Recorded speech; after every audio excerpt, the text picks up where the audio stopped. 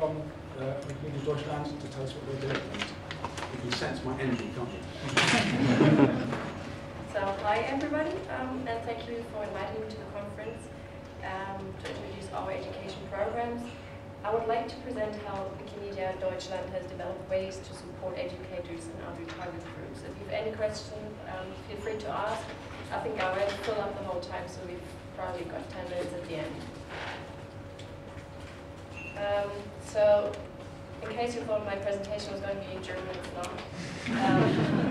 Bildung means education and Wissen is knowledge. So, what we've been doing since the beginning of this year is forming a new department that concentrates all educative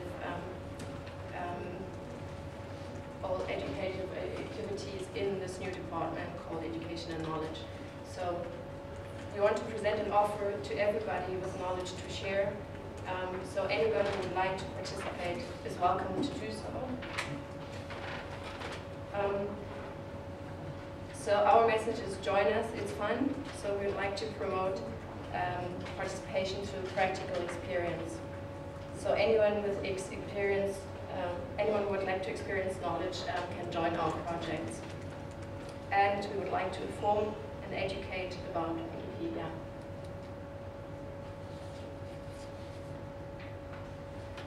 So what does this new department, Education and Knowledge, actually offer? To sum it up in one sentence, we would like to offer something for everybody and to increase the diversity of our audience. Like on the slide you can see the people we're already addressing. So we have students in our audience, teachers. We also have a program for the generation 50 plus, and we're trying to reach like more women, so to expand our diversity. I'm sure there's more groups that we haven't addressed at all yet. So our future vision is the diversity. Now, we started off with like different programs. So we had single programs. The first two were the school program and Silver Knowledge. So the school program is obviously targeted at teachers and students, but I'm talking about secondary school, so it's not in university. It's actually secondary education, usually about like 15, 14, 50 year olds up to 19. So that's how long school takes in Germany. And we also found that teachers are a very important group to address. Silver Knowledge is aimed at the generation 50 plus. Like sometimes we say seniors, but we find it offensive. So we're trying to think about the wording, because we're not actually reaching the people that we try to have in the program. And most recently, we've started the Wikipedia University program, which is kind of like the global education program, but we have a few differences. So in general, the aims of these programs are to inform and educate about Wikipedia and free knowledge, to promote Wikipedia as a collaborative working tool, and to motivate diverse people to actively engage in Wikipedia. If you look at each of the programs, it's obviously a little more specific. So if you think about the school program, we'd like to encourage teachers and students to advise them on the correct and critical handling of Wikipedia and education. The Silver Knowledge program is aimed at people with an extensive professional and life experience to become Wikipedia authors, because they have a lot to tell and it's not in Wikipedia yet. And with the university program, we actually try to use Wikipedia as a method in academic teaching, and we've heard a lot about that now, so it's pretty much the same reasons. Now, how do all these different programs work? Like one of the first programs was the school programs, like I said. So we do workshops directed at teachers and pupils. And we explain basically how Wikipedia works, like the underlying structures, how to use the talk pages, where can you find the history, how can I get an article back if it's like gone, deleted, and how to cite the articles, how can I use pictures. We also talk about free contents, how to use them. So that are the questions that are really interesting for teachers and as well pupils. But now we're kind of shifting the focus because we thought that students actually, they know so much about Wikipedia already, we need to engage them more in the program. So we started doing editing workshops with pupils. But these take a longer time, so usually they don't have that much time in the curriculum of, like a school year, so yeah, just like two different focuses. That's just a newspaper article on the school program. If you would like a detailed translation, I could give that to you if you wanted, but basically it's a report from a local newspaper about the school program, and it describes motivation from a Wikipedian's perspective and why he actually supports our education program. So what he basically says is that he's surprised about how little the students who are very active online know about Wikipedia and the underlying structures, and he always tells them like the story of how like one Wikipedian made up like the story and sneaked it into Wikipedia, and how all the press and politicians would copy it the next day. So basically that's like an advice to the pupils not to rely on one source only. Yeah, the article is quite long, but if you want to know any more, I can tell you. So the program Silver Knowledge is made out of 3 interdependent modules to promote active participation of the generation 50+. Like 3 workshops sounds like a lot. Usually they take place within a month or so you have a week in between each course. But we noticed that it's not enough for the generation to actually get hooked and become active Wikipedians. So we're trying now to provide like continuous guidance. So like organize regular meetings, probably every other month, to just have someone there that can answer questions for these people. And we also found that the approach through like groups of interest is much easier. So if you have like a group of all people that is interested in history, like an association or something, that they have a topic to bring into Wikipedia, that this approach is really the best way to get them. For example, we have one editor who is, he might be 73, 74, and his daughter immigrated to Norway. So he's been there a lot of times, and he knows a lot about the history and stuff that's missing in the German Wikipedia. So he's been writing a lot about that. So that's like his topic, Norway, and he always just writes about Norway, but it's fine, it's like his favorite topic. And again, another newspaper article about Silver Knowledge, so we actually do get publicity from the papers. And here it's written from a perspective of a participant, and she has like a historical interest. So she lived in one city, moved to another, and there's like a historical connection, and she doesn't find anything about that in Wikipedia. So she had a topic, she went to the workshop because she knew it was there, so that's how she got hooked. Now, our university program, it looks more complicated, but it's not. I start with a volunteer Wikipedian. It's actually people who do lectures as well, so it's like a whole network, and we use like the same resources. But now the volunteer Wikipedian, I think it's what the ambassador would be, I'm not sure. They teach the university professor, or give like an intensive training in Wikipedia, so the professor is able to write and edit Wikipedia articles, and they do that before the start of the semester. So he's in a position to actually be a Wikipedian himself, and then he will go to the university professor, will teach the students and let them edit articles and create, revise articles, pretty much in the same manner that you've described before. And he's also in charge of the grading of and marking of the assignments they have to do. And he does the evaluation as well. And we found that the program's only in the pilot stage, like the summer semester of 2012, we went through the pilot stage, so it's just brand new. We found that the relationship between the university professor and the volunteer Wikipedian is like the strongest, because like in all things concerning Wikipedia, whenever there's a question, they will ask the professor will go to the Wikipedia and ask, how do I solve this problem?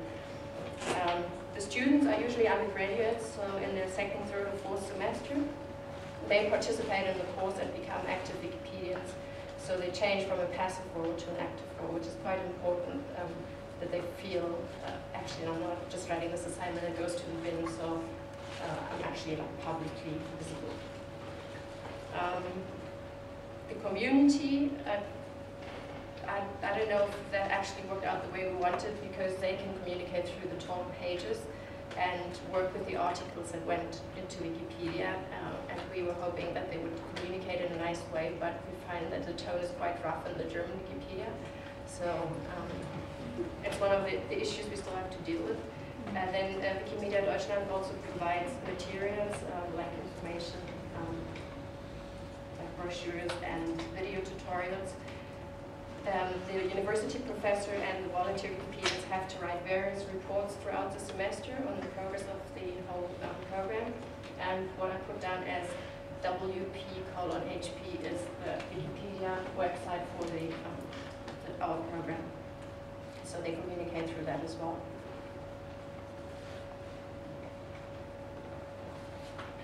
So the question was, how could we streamline all those efforts of the different education programs into one big pool? So education and knowledge does that by shared organizational resources and a shared network of active volunteering Wikipedians who are carrying out these workshops. So the very same people are active in our different educational programs.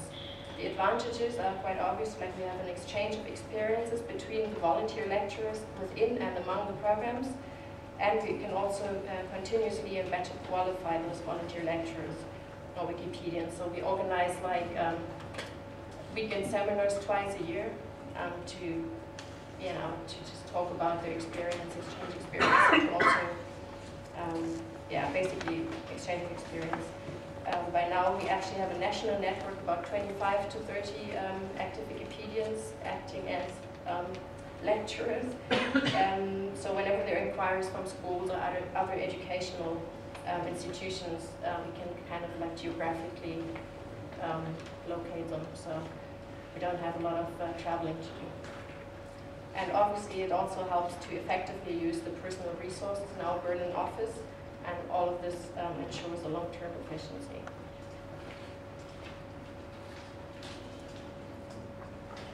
So Wikimedia will also find external partners for the different interested future participants.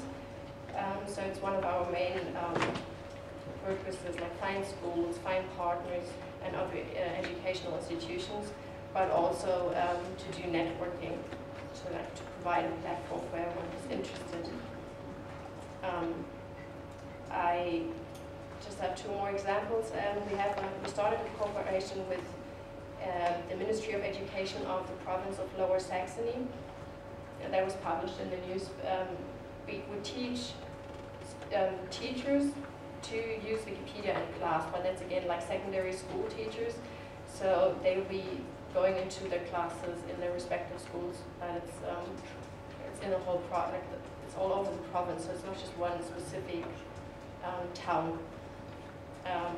So yeah, that's been quite big. And the second one is the website of the German Senior League. And the German Senior League is one of our cooperation partners for Silver Knowledge.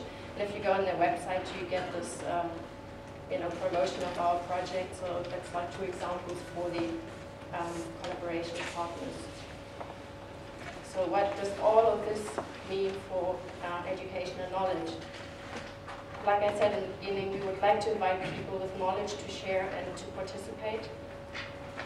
We must support new authors and volunteers. Usually they have technical issues and they really need personal contact. That's like one of the conclusions we draw from this. And we will have to connect further and strengthen our network to give a satisfactory answer for anyone who's interested in Wikipedia. So if you have any more questions, ask me now or send an email. Thank you.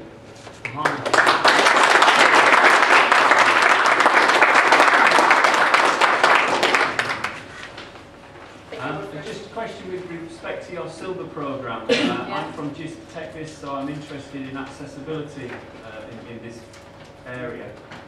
So as your Silver programme exposed accessibility issues because you're working with a much older and more mature age group who are likely to have acquired disabilities during their lifetime? What exactly do you mean by that? Well, are you able to gather information from those who are visually impaired, hearing impaired? Can they tell their stories through Wikipedia and edit the content and consume the content as effectively as the rest? I think we haven't focused on those people at all. Like the partners that we have, they would advertise that we're doing a course and whoever's willing to come can attend, but like we do not specifically not yet address people with any sort of challenges. Do you think you've set the age limit too young with respect to some of the people in the room? Do you not think, I think a lot of the over 50s are actually... they don't feel that old, I know. And also, perhaps they've got quite a lot of skills already. I'm just wondering if it should be set at the, perhaps the over 60s.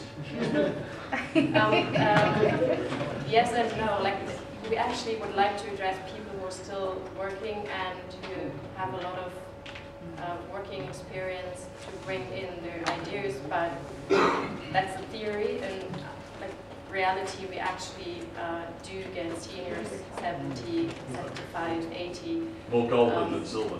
But I mean, they do have, a lot of stuff to tell as well. It's just then the technical issue becomes more prominent.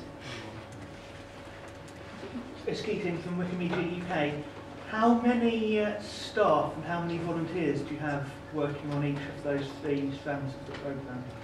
Well, at the office, at Wikimedia Deutschland office, there's 5 people working on the education programs, and the Wikipedians / lecturers, volunteers is about 25 to 30. And how are those 30 recruited? Voluntarily, like they know, like I started off with the school program, so I think they just advertised it on the website, and whoever wanted to participate. Yeah. I'm very envious of your network, the fact that you can drop somebody in geographically. I'd love to have that in the UK. Yeah. How did you do it? How did that come about, and how did you make that happen? I think just the online presence, and then there's I think a conference of all the German-speaking chapters. So, as I suppose my colleague promoted, we want to do an education program who was interested. So it just happened naturally. It just happened naturally. Not naturally. Organic growth, yeah. But I mean, if you're at a conference, there's obviously people from all over Germany, Switzerland, and Austria. You mean a conference like this one? Yeah. And so my colleague, she would probably have promoted the education program, and that she was looking for volunteers who would like to carry out workshops for her. I think that's how it started. It evolved over time, obviously. No, I understood it was not instant. Yeah. I was just looking if there were any tips we could pick up. I don't know who was first, but keep on. Describe. Roger Banky from Wikimedia UK. I was picking up the point you're coming on, the poor tone that some people use on the German. We have the same problem on the English Wikipedia. When I've taught in a secondary school, you get new students who go on and write their first article, and within 10 minutes they've been consumed by the Wikipedia police and brought into and insulted, and their articles deleted. Have you had any solutions as to how we solve this problem of allowing people to come and play in our playground without beating them up? I mean, there's not a perfect solution to that, but you can, like the volunteer Wikipedians, we always tell them, please make sure, like, because they know each other, even if they just use the usernames, but they would write to them, please do not destroy all the efforts of beginners, but sometimes it helps, sometimes it doesn't. Like, we still have the same problem. It's just persistent. But your secondary school program is not directly oriented towards getting people to create new articles. Is that what I understood? Yeah, no. The teachers do not want to become Wikipedia authors. They just want to know how they can find out if their students actually copied out of Wikipedia. Yes. So you're not trying to set up the same situation. No. Quite young students. It's a different approach. It's a completely different approach because teachers' focus is not on editing Wikipedia. In the UK, we've got the University of the Third Age, which kind of tries to involve older people in various educational activities. Have you got anything generally like that, or any organisations where you've had successful partnerships in bringing people into silver knowledge? I know that Third Age Online Town is the big partner, so Silver Knowledge is the part of that. It's one of the partners in the TAO movement. So yeah, we're getting support from them, but it's independent as well. I'm not sure like where this question quite is within this. So you're going into universities and schools and physically being there, and then there's online support as well. I'm wondering about if there's sort of a middle ground, things like Skype and things like that, or whether you've done anything like that where it's not just text-based online or not just in person. Not yet. Okay. We're just using Wikipedia and one-to-one or like personal contact. And there's a program, which I'm not sure if it exists in the English Wikipedia, must be the mentor retention program. Can I make a comment about one of your slides that struck me quite forcibly compared with one that Annie put up? And that was the one about the volunteer Wikipedia and the support that they put into the classes. And what struck me was that the key link in it there is between the volunteer Wikipedian and the university professor, the lecturer, who actually deals with the course. That link was actually missing from Annie's slide. And I actually think that that's something that we need to look at, because it seems on the English Wikipedia, our volunteer Wikipedians, the ambassadors, seem to have a focus with the students as being their principal that's point of the difference interaction. between the programs. And there's a difference in philosophy that I think is absolutely crucial. Now, I don't know at the end of the day which is the best, or whether you need a combination of both, but that to me is a more scalable solution, because you're actually cascading knowledge down, and the university professor then doesn't need the Wikipedia volunteer year after year after year, because if they've learned something, they can actually work more independently. But the only question that then bothers me is what's the size of the groups that you're dealing with? Because I'm interested in scaling this further The down. students, you mean? With students, yeah. On the pilot stage, there was 5 universities participating, and they had, I think, between 8 and 20 students, depending on the course. So the professor would only have to support between 8 and 20 students? Yeah. Okay. But I mean, it's just the course that you do in university, and probably takes place like once a week, and he'll put assignments for them to do each week, and then at the end, I think they actually do it in the sandbox, and then at the end they just move it into the real Wikipedia. Thank you. Yeah, I don't expect you to know the answer to this question. Okay. I'm going to throw it in anyway, just as a thought. How much do you think the relative success or the relative growth of Wikipedia as an organisation in Germany, as opposed to in the UK, is down to the fact that there isn't a very large and powerful country on the other side of the Atlantic that speaks German? Are you really expecting me to answer that? I couldn't, but maybe someone else can. I don't know. I think it is. I think the fact that Wikimedia Deutschland is more coterminous with the German Wikipedia community is certainly a factor in why Wikimedia Deutschland is such a successful organisation. Chris is the chairman of the board. If you look at the way different language Wikipedias work, for example, Catalan is ridiculously disproportionately large, the Catalan Wikipedia, for fairly obvious reasons, because it's a very important vehicle for Catalan aspirations and has the Catalan government all over it. Same sort of thing with the Dutch Wikipedia, the Norwegian Wikipedia. You know, so country. I think it's important to countries that don't, or languages that aren't English, Wikipedia can play a very important role locally. I mean, often in many of these languages, like Catalan, we are actually the biggest encyclopedia bar any. And the Americans don't have chapters, so the UK chapter is actually the largest chapter on English Wikipedia. And we have Welsh, of course, within our Wikipedia. About Welsh. Where we are again, we're the largest Welsh language website. You wrote it all.